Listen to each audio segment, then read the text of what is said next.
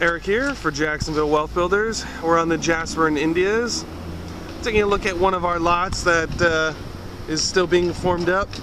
As you can see, they're bringing in a lot of dirt. We have to meet a certain elevation for all the houses. That helps to make sure that no house is pushing water, rainwater from one lot to another. So we get them situated up a little bit higher. As you can see here, we're going to need a little bit of dirt. So they're bringing it all in now. What they'll do is they'll pack it all down, they'll form it up, and then once it's all formed, they'll pour the concrete, as you can see, across the street. So stay tuned for your next update on this house. We should have the foundation all formed up and ready to pour some concrete.